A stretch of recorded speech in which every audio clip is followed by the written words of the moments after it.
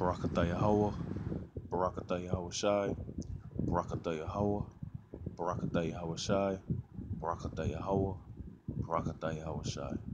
Call Haloyam La, Yahweh Bahasham Yahweh Shai, which means all praises to Yahweh, which is the name of the Father, Bahasham, which means in the name, Yahweh Shai is the name of the Messiah, whom the world ignorantly calls Jesus Christ. You know, Shalom to all you Achim, double honors to the apostles and the elders of Great Millstone, and salutations to all you Achim around the world preaching the gospel in truth and in sincerity and with charity. So with that, I'm just go into the little lesson the Spirit had me put together. A response to the elder, one of the head brothers of our camp. One of the elders of our camp, the brother Uriah. A response video to his video entitled "Examine Thyself." So let me just go straight into it. This is 2 Corinthians 13 verse 5. It says, "Examine yourselves whether ye be in the faith. Prove your own selves. Know ye not your own selves, how that Yahweh Shai Hamashiach is in you, except ye be reprobates?" So the scripture says, examine yourselves. That word examine, to try whether a thing can be done.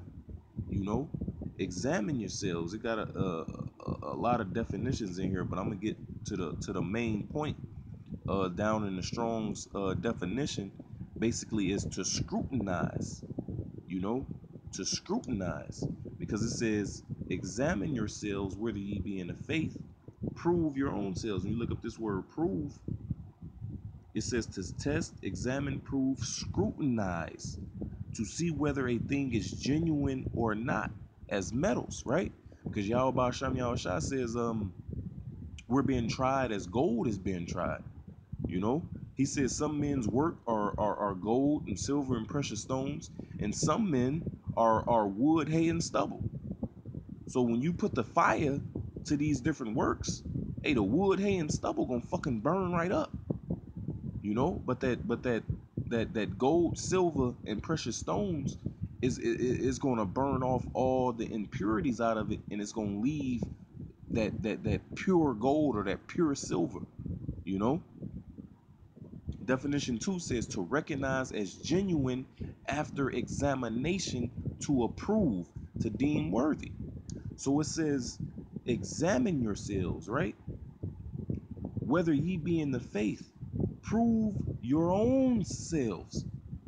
So you need to prove your own self, man. Are you ready for everything that's entitled with being in the truth, man? Are you ready to be looked at as the filth of this world, as the scriptures call us in 1 Corinthians, the offscoring? Are you ready to be looked at as the filth?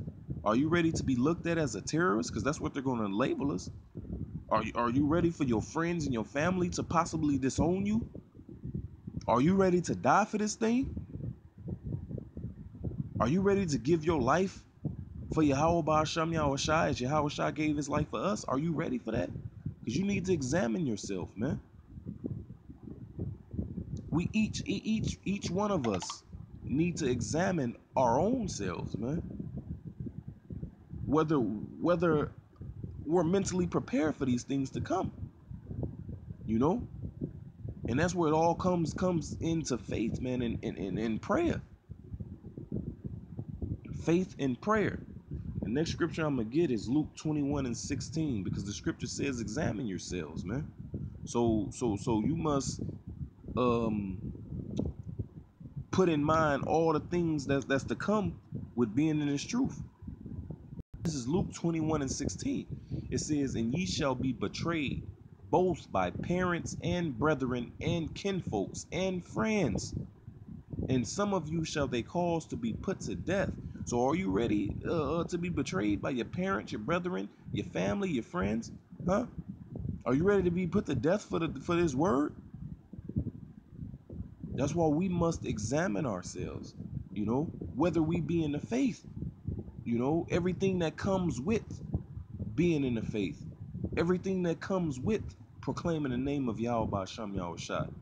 Because the scripture says that through much tribulation shall we enter into the kingdom of heaven. You know? So you must think about and realize these things if you really in it for the long haul. Because I pray Yahweh Shem Yahushua keeps his spirit on me for the long haul, man. I'm gonna go to the next scripture now. This is John chapter 12 and verse 25, which says, he that loveth his life shall lose it. Right?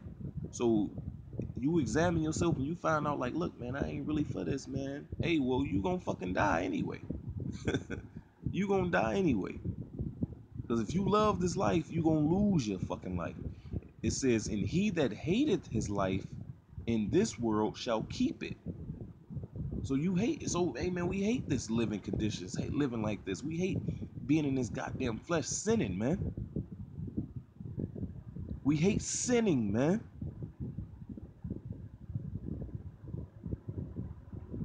The Heavenly Father can't even look down on us because we so fucking wretched and filthy and wicked, man.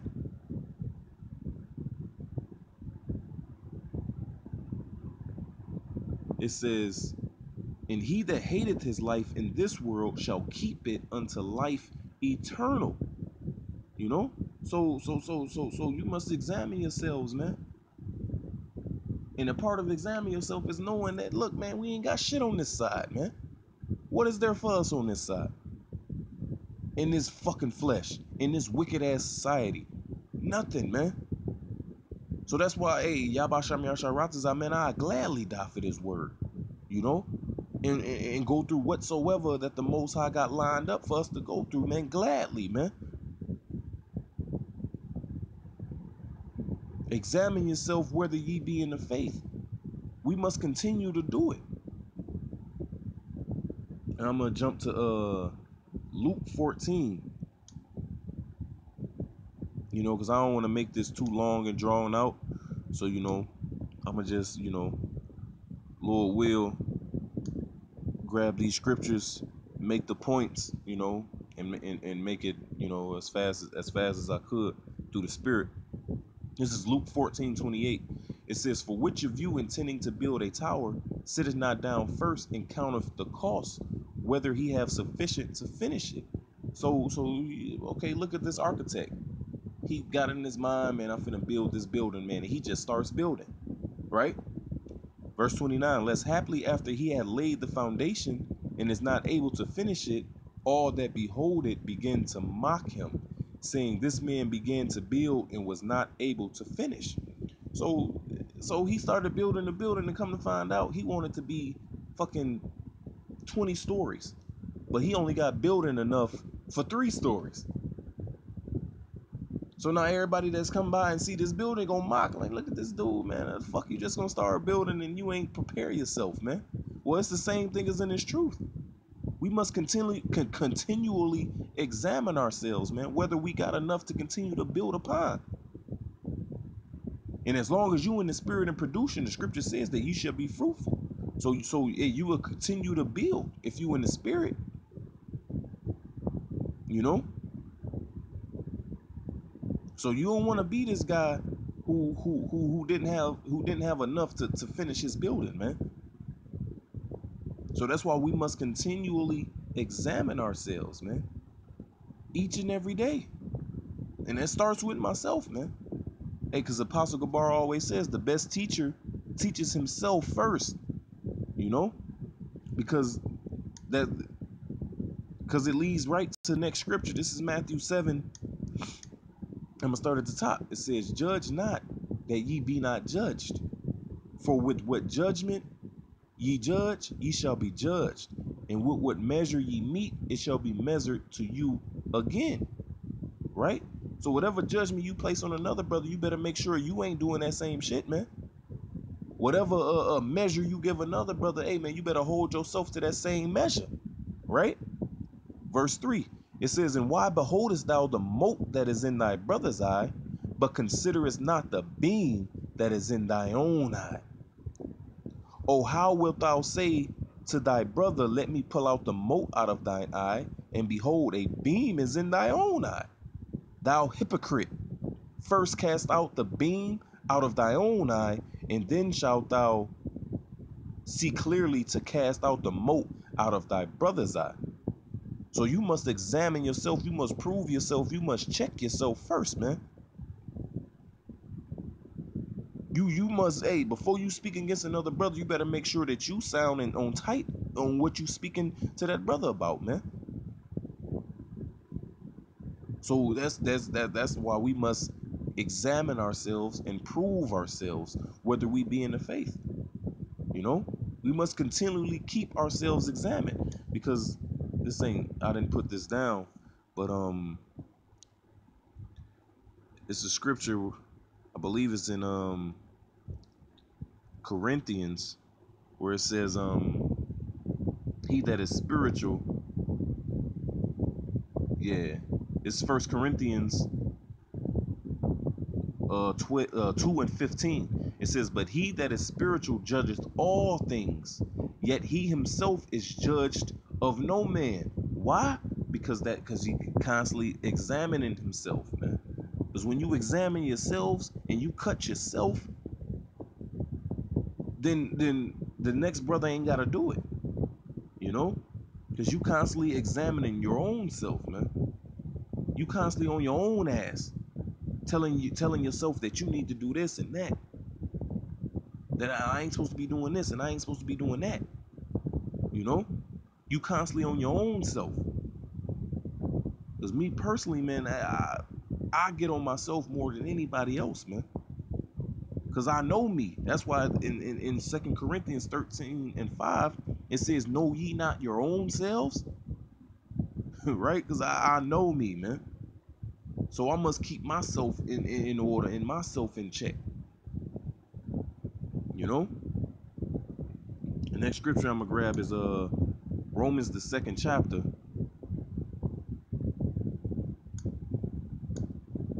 And the 21st verse. Because it lines right up with that Matthew 7. Romans 2:21, it says, thou therefore which teachest another, teachest thou not thyself? And Paul is asking a question. So you teaching another and you ain't teaching yourself? Scriptures in Proverbs, it's a scripture in Proverbs where it says, he that watereth also himself. So when you teach, of course you teach yourself, right? So it says, thou therefore which teachest another, teachest thou not thyself? Thou that preachest a man should not steal, doest thou steal? Thou that sayest a man should not commit adultery, doest thou commit adultery? Thou that abhorrest idols, doest thou commit sacrilege? You know? So before you tell a brother to do this and that, examine your own self, man. Check your own self. Because we must constantly do that. We must constantly check our own selves, man. Now I'm going to go from there to John, the 4th chapter, man, because the Most High seeks those to worship him. Well, the scripture's going to say it. This is John 4 and verse 24. It says, the Most High is a spirit, and they that worship him must worship him in spirit and in truth. And when you worship him in truth, you're constantly examining yourself, because you want to make sure you're on point, that you're walking in the truth, right? So you're going to constantly examine yourself and prove yourself, you know, because the Most High seeks for those to worship him in spirit and in truth. And if you're not doing that, you know, if you're not worshiping in spirit and in truth, then you can't please him. As it says in this verse I'm getting right here, this is Hebrews 11:6. It says, but without faith it is impossible to please him, for he that cometh to the Most High must believe that he is, and that he is a rewarder of them that diligently seek him, man. So you must worship the Father in spirit and in truth. And when you're doing that, that's in faith. It's all together, you know, in spirit and in truth, you know. And from there, I'm gonna grab First Corinthians, the 11th chapter, in the 28th verse, because it said you must believe that he is. This is First Corinthians 11 and 28. It says, but let a man examine himself, right? So examine yourself, and so let him eat of that bread and drink of that cup. What bread? These scriptures. What cup? The scriptures, man. You know, let him eat of that bread and drink of that cup. Dealing with this wisdom, knowledge, and understanding. You know, the even when we celebrate the Passovers in our Sabbath services, man, when we break the bread and we drink the wine, you know, that's symbolic of Yahweh body, of partaking in this knowledge. When we read the book, we're eating.